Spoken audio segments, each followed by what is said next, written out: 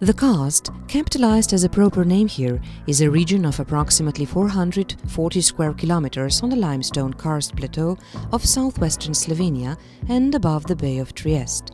Located at the northern edge of the Adriatic Sea, it links the Mediterranean and Central Europe. Owing to the pioneering work in speleology and karst research that has been done in these parts, this region is referred to as the classical karst. Due to a favorable climate and the proximity of key trade routes, the karst was settled early. As early as the prehistoric era, people here made their living from pasture, agronomy and agriculture. The development of towns by the sea increased the need for wood, for heating and for shipbuilding. The increasing exploitation of forest resources resulted in the creation of large barren areas. It is therefore not surprising that by the mid-19th century, Emperor Maximilian described Karst as a rocky desert. In order to restore life to the barren karst surface, some Austro-Hungarian foresters, among them some young Slovenian men educated in Graz and Vienna, succeeded with guidance of Josip Koller in the second half of the 19th century and following a number of unsuccessful attempts with reforestation efforts and planted the non-indigenous yet robust Austrian pine, Pinus nigra, thus returning forest to the overexploited karst landscape.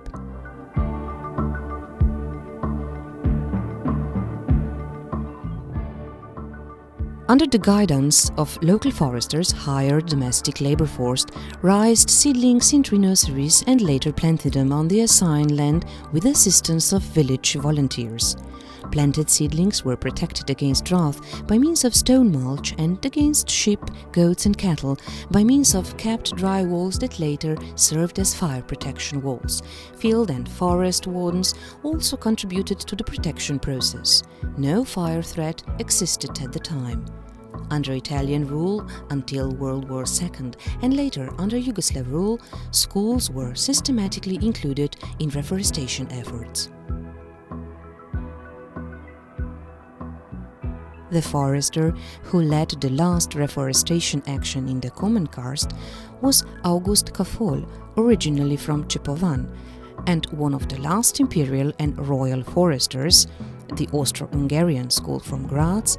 He was the classical image of the man who is master of space and everything going on around him. He was also a hunter by virtue of his work duties. He supported reforestation and found it very interesting since he was also schooled in agriculture. He was one forester who made a strong impact as regards agricultural expertise in this area. He collected and cultivated walnut species specially adapted to karst conditions, managed a fruit tree nursery, taught grafting in agriculture at night schools, and was actively involved in the introduction of Swiss grey cattle with the hardest hoof, which was very important in view of the harsh conditions that prevailed in the area.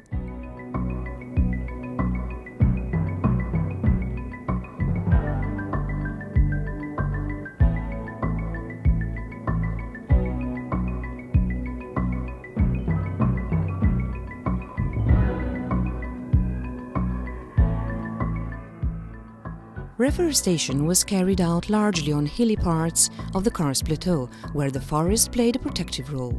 As a rule, these parts were the most remote, the rockiest and above all were intended solely for use as pasture and very rarely for haymaking and harvesting.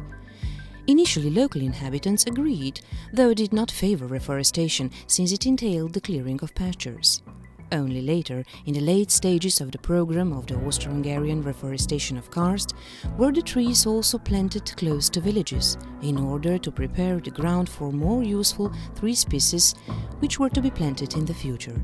As a result, serious disputes over this policy did arise with local inhabitants.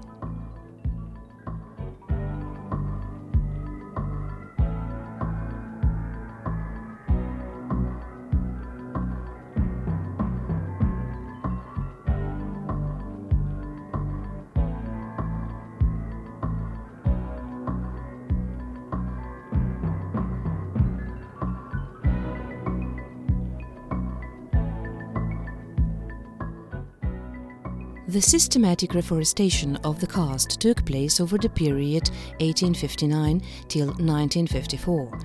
Due to abandoning of the agricultural land, intensive natural forest overgrowth began in the 1950s. Due to reforestation and overgrowth of abandoned agricultural land, the volume of forests in the Karst region recorded a threefold increase between 1830 and 2000. According to foresters, the Karst forest has been successfully restored. There exist, however, problems regarding its management, since the forest, with shrubbery advances at an amazing 17 meters per year, if this trend continues, it will completely overgrow the karst by 2013. In recent years, grazing sheep and goats that are now returning to pasture over many years have served to slow this overgrowth to some degree. At any rate, 90% of all fires that take place in the natural environment in Slovenia occur in the Karst region. The reason for the high rate of fire is attributed, among other factors, to resinous conifers that are non-indigenous, as well as to increasingly protracted summer droughts. Fire sites are rehabilitated by cutting down damaged trees, and only exceptionally, when larger areas are involved, by replanting and sowing seeds, since due to drought, planting of seedlings is very likely to be unsuccessful. Visible on the recordings is the partially cleared fire site, which spread to 950 hectares of land, of which 710 hectares was covered with forest between 21st and 24th of July 2006.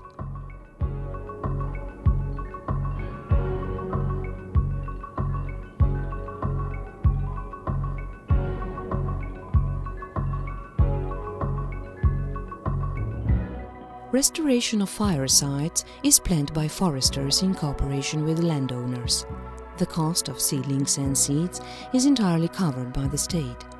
Forest owners can apply for financial assistance to cover work performed through the Slovenian Forest Service. In addition to forests, the soil's organic layer, which takes some 150 years to form, is often destroyed. Damage is largely ecological in nature, which experts have not yet been able to assess precisely. In spite of reforestation and overgrowth, the view of the rocky karst surface after a fire strongly indicates that growth roots in the area are rooted on bare stone and not in the soil. The claims of the existence of large food stores for sheep and goats, as well as infinite fuel sources in the present-day karst, are therefore unfounded.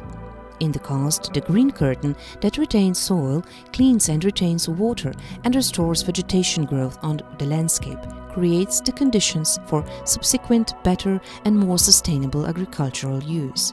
The problem in the karst region is not overgrowing, but sound land management. The average size of all individually owned wooded land in the Karst region amounts to a mere 1 hectare, the reason being great inheritance-related land fragmentation. As a result, individual owners show no interest in the management of forests, which, after 150 years, are still not in optimal conditions. There are, however, signs of improvement. It appears that the plant pine forest will be replaced by the oak forest through natural processes and plant management of land use.